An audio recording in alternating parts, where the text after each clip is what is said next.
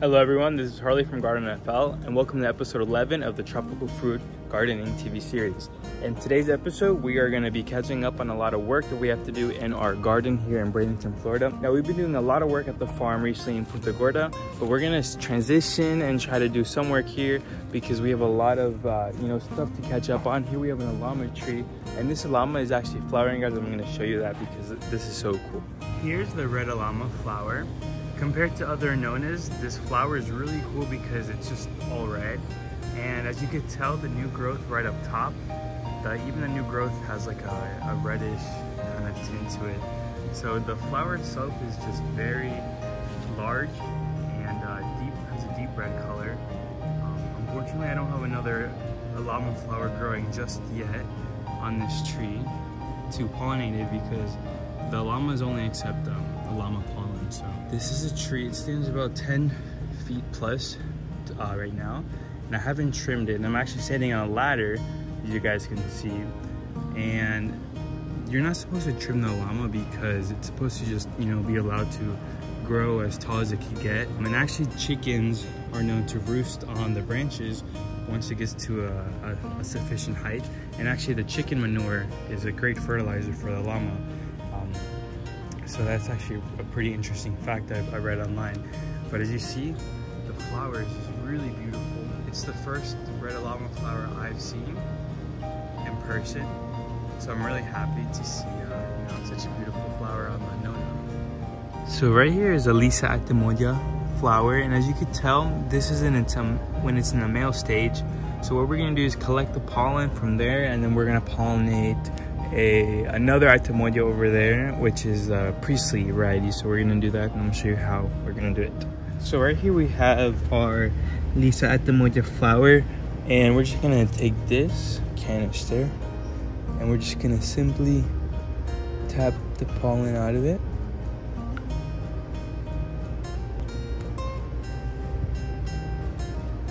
Wow, really good amount of pollen. So as you can see, it's kind of hard to see because there's it's a cloudy day, but you see those little tiny specks in there are pollen, and we're just gonna take our paintbrush and we're gonna collect it and go over there. So I'm gonna show you the flower we're gonna actually pollinate.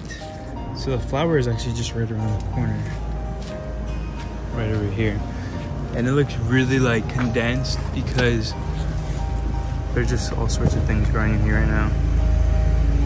So here is the Priestley Atemodia flower, and it's ready to be pollinated because the inside, this is a female stage flower because you could tell it's barely open, unlike the male that we saw that was tight. This is the Priestley Atemodia variety. Down there it says Priestley Atemodia. And I got this for $10 at the flea market at one of the flea markets here before it closed, the Wagon Wheel. It was notorious for having just a lot of Annonas and really cool tropical exotic plants for cheap. You get them for cheap, and I got this one from like a Vietnamese seller.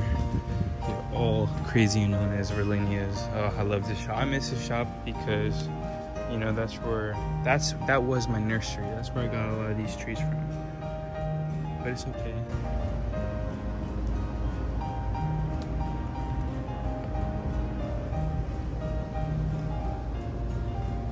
Oh, look at this guy. This is a lizard. We have these all over in Florida. If you guys ever come to Florida, or if you're from Florida, you would know that these lizards are everywhere. I believe they're actually called like anoles, but we call them, Floridians call them lizards. We don't call them anoles.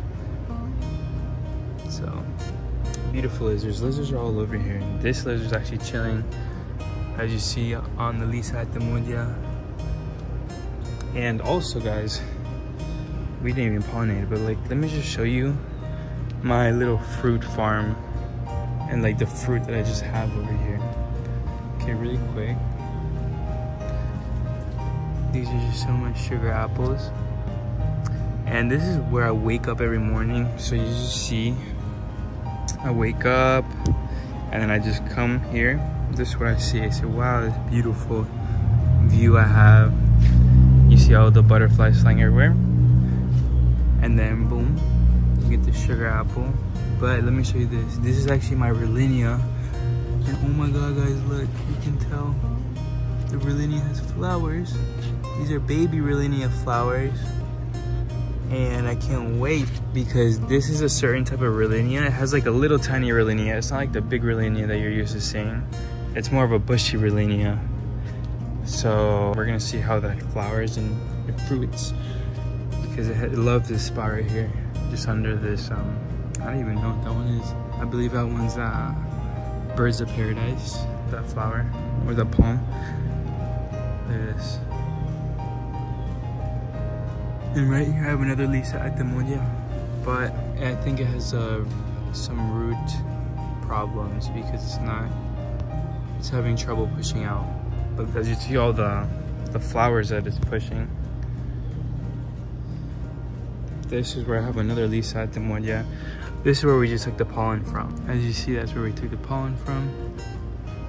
And this papaya up here is really big too. That one's gonna have probably like 20 papayas, but right under it, there's another papaya. This is a dwarf Malaysian papaya. And look at this papaya, it's so big. And the bloom is just never ending too with this one. You see all the flowers it has.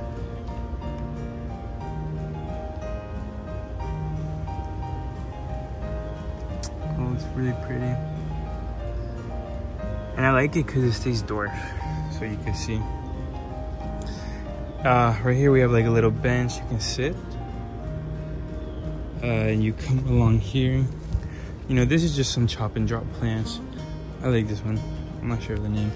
But over here, I kind of have to organize this a little bit. But here we have Atemodias.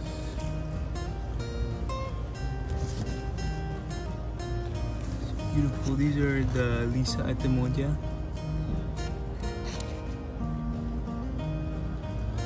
As you see here, the tag. Lisa Atemodia. And these fruits are probably like another month out from being ready.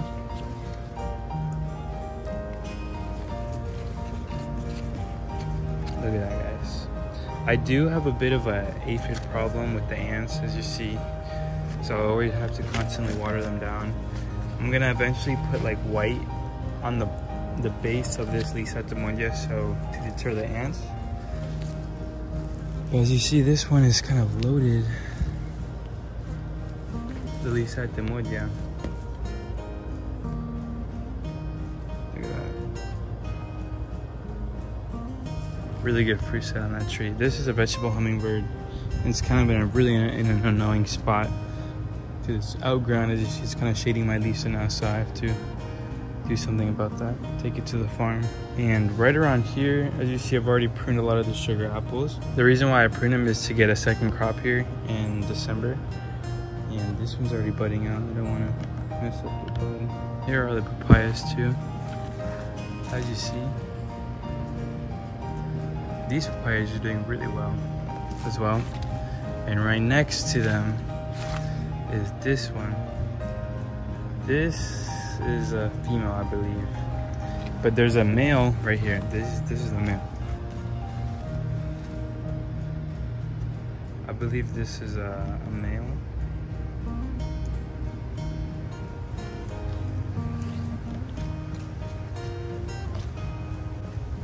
Right over here I have, these are my Annonas and Ignavera ice cream beans. I have a lot of cherimoya over there, sugar apple, Atemodia. This is all Atemodia though. And you can kind of tell the Atemodia apart because it does grow a little like bigger and the leaves are much more like rounder and thicker, kind of like a cherimoya.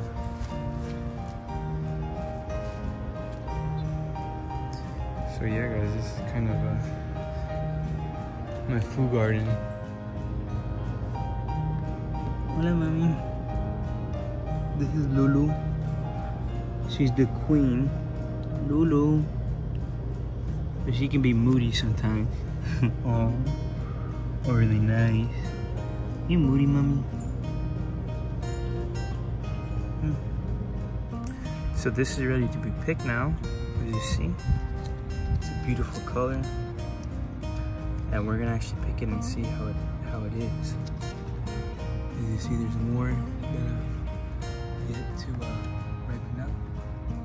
It's a beautiful tree. I think everyone should have guava in their garden. Really productive in Florida. And it's just beautiful tree to have. Very great tasting too. So let's just pick this. It's easy. Easy comes off like that. Oh wow, this is beautiful. It looked like a lemon almost. But it's not. Definitely not a lemon.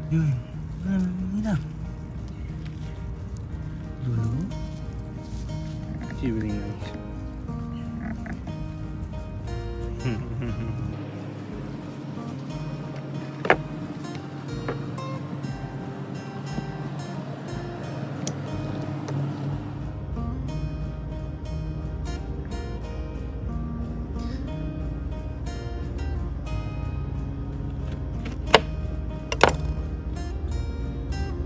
Wow, really beautiful pink color on the inside. And a lot of people sometimes they get larvae, but I don't see any signs of larvae in this guava.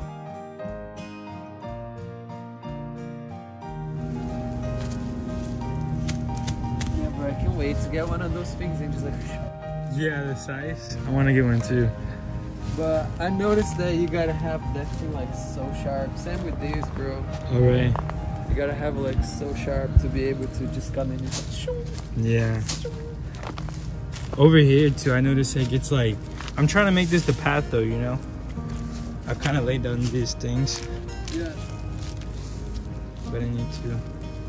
Yeah, but they're really good when they're like a little bit higher this size to just chop it like throw around. Yeah, this is good. But this Mexican sunflower, once I chop it, I think I'm gonna bring it to the farm. I don't know if I wanted to leave it here, you know, but the same, bro. You can literally cut right here.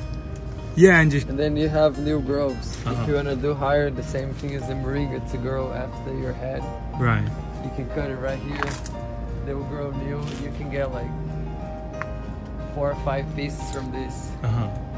They grow easiest, please. There's so much ants up there too. I always noticed. I don't know if you can see. Yeah. There's so much ants.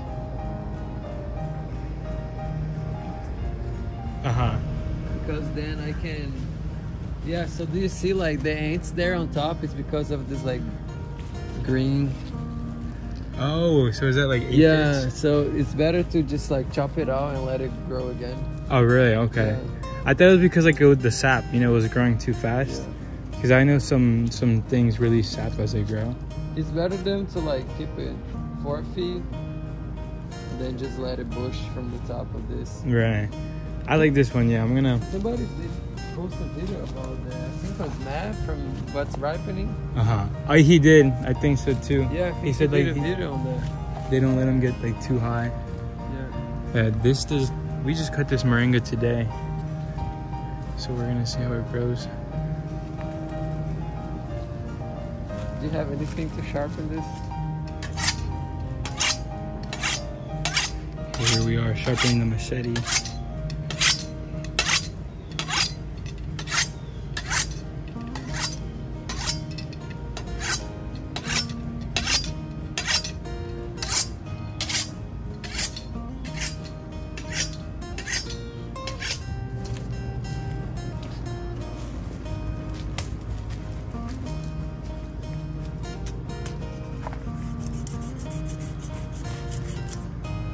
Oh yeah, they are.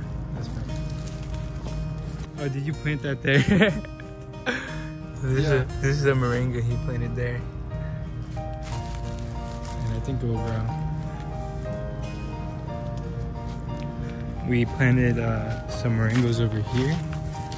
Right here we planted one, and it's important to keep the pot wet, or the soil wet. So just remember to keep it wet, and it should sprout. And then we're putting this other one over there. And actually there's another moringa back here. Right here. So that one should grow there. Yeah, the air potato vine is just, I don't know if it's invasive or it's native. I believe it's native because it just takes over everything. Yeah, it's so annoying. And you can smell the stink bugs. I smell stink bugs. So I think like they eat the potato vine, but I'm not sure. Yeah, they love. But I actually was, when I was trimming because over here there's passion fruit. Right here there's passion fruit. So it's coming along this way. So I need to clear like all this junk. Not junk, but just the weeds that have grown. And as you see, it's growing all over here too this is Mexican, oh no, this is chaya. Tree spinach. And then this is just that weed. These potato vines are good if you want to like create some shade though. Oh yeah, dude, they work great. If you check back there, it's all shades because of this, the potato vine.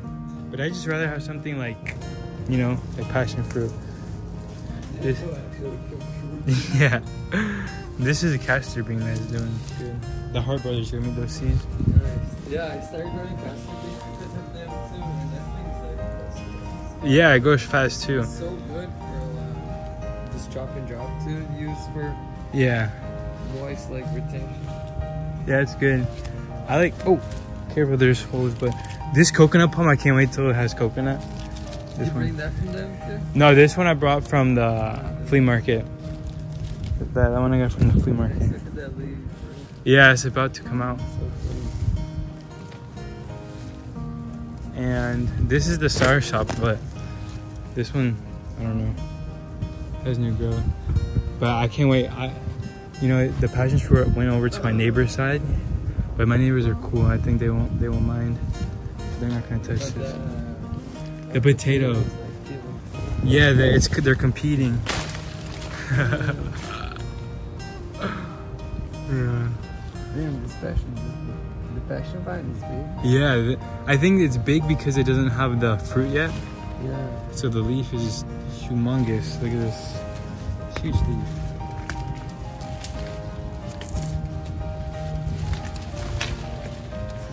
But it's taken over, so.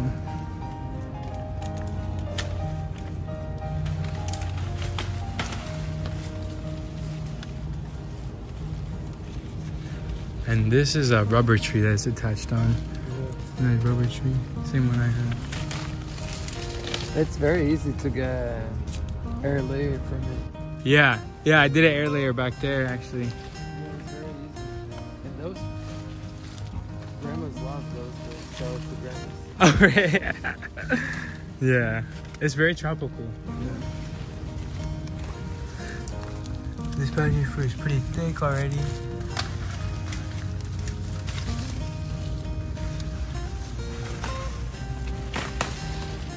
You see where he's just removing the vine. This one goes crazy.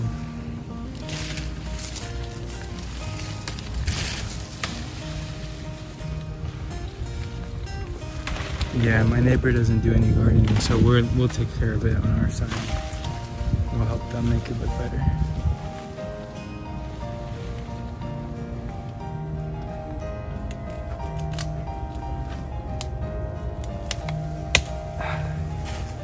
This is the air layer, the tree spinach. It's gonna be a little huge.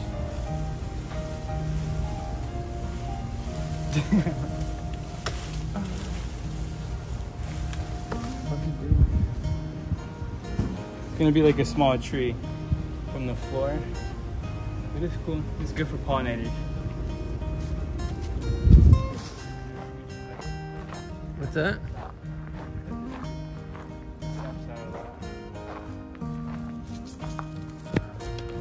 What's this one again? Ooh, they're all really nice. I forgot which one this is called. Noni, this is noni. It's a really healthy fruit. Then we're also gonna take peach.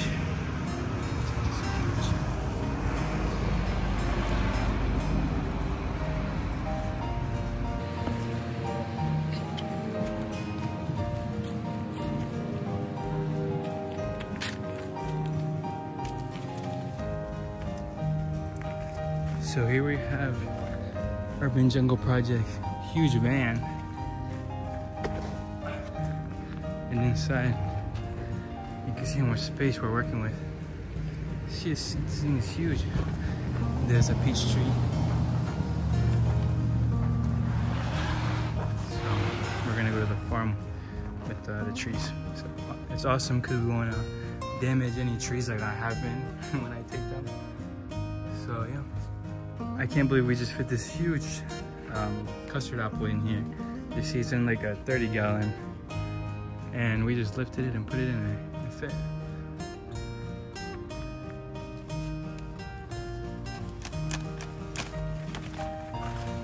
Okay. It's a rubber tree.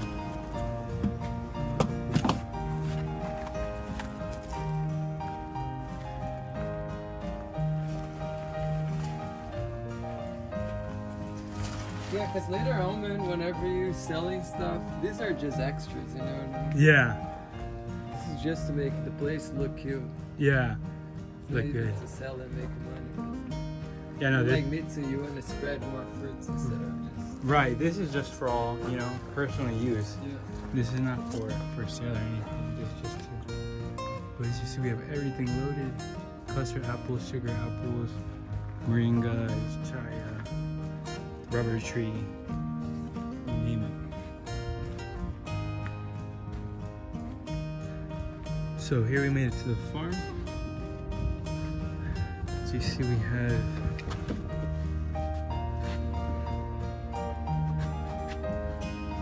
and it's a little flooded right there. But yeah.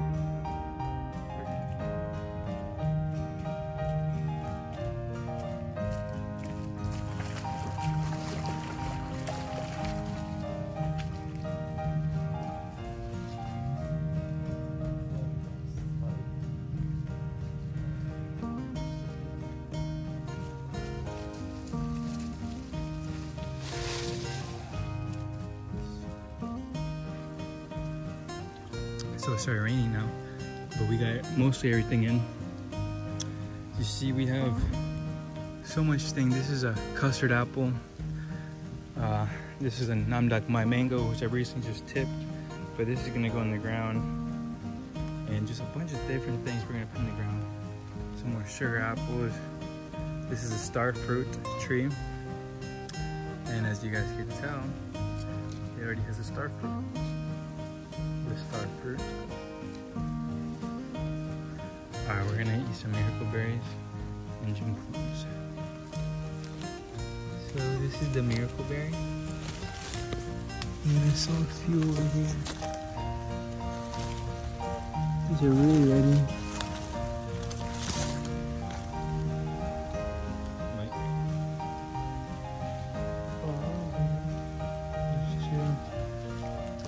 Once you eat your miracle berry, what the effects will do is it'll turn anything really tart to something really sweet. So something I like to eat with this are June plums. Because June plums are actually really, people think they're tart. They don't have a lot of sweetness, and it's true. So when you eat the miracle berry, it turns much better.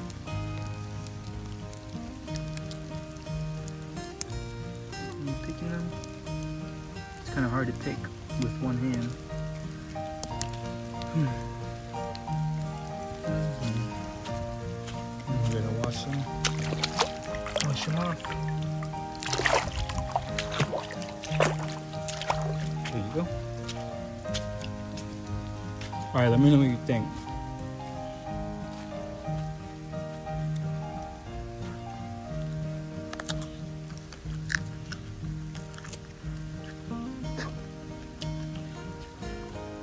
They're pretty good, right? Have you tasted them before when they're regular? No. Oh, you haven't? I like that. I like this skin too. Yeah, they're really healthy. I think I like all these little hairs. No. No. Yeah, this is really this is a really good protein too when you eat green.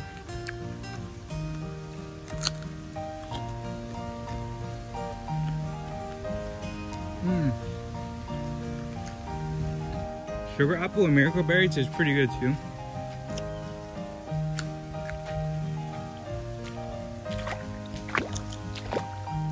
So we're at the farm and it's starting to rain.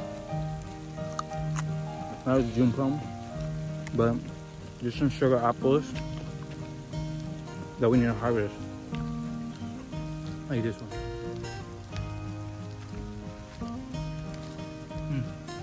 This one is ready to be harvested now.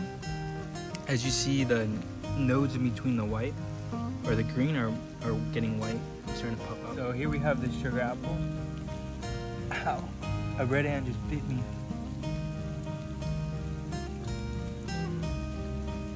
There we go, sugar apple from the farm. And here's the sugar apple that we just picked. Here you go, you try it.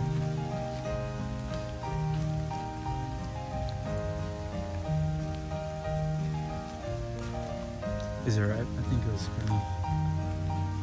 Maybe I could have had another day, but it's still good. Oh, it's so good.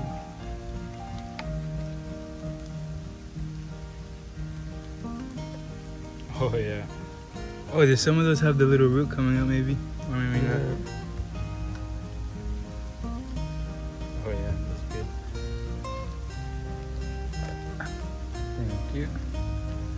Sugar apple.